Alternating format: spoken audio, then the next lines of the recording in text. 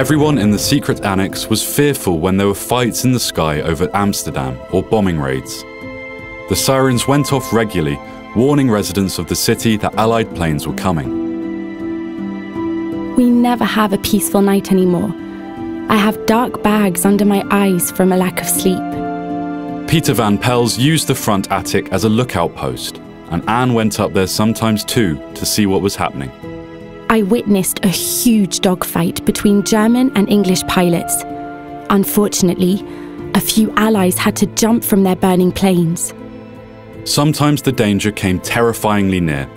In April 1943, a British bomber aircraft crashed into a hotel in the centre of Amsterdam, not far from the Secret Annex.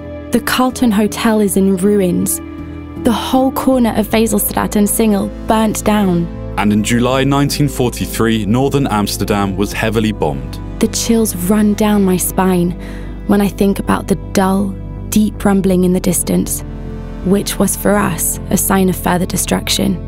In the hiding place, everyone kept a bag packed, but fleeing wasn't really an option. They were trapped because there was no safety to flee to. They could do nothing but hope the danger would pass.